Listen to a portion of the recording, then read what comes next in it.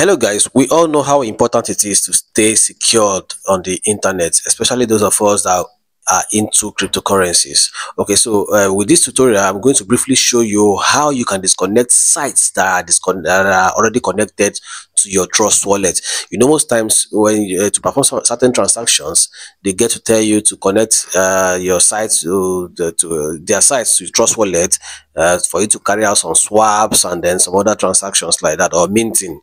Okay, so sometimes other times also you discover that you have mistakenly connected a site that's not supposed to be, and your assets might get stolen. So this is how you are going to disconnect your sites on Trust Wallet. All right, so basically just sign into your Trust Wallet. Once you sign into your Trust Wallet, what you are looking for, okay, once you sign into your Trust Wallet, just simply go to settings. From settings you go to preferences. From preferences you go to your DApp browser, and then you see clear browser cache. This is what you are looking for. So once you hit OK, all the sites that are connected to your Trust wallet gets disconnected.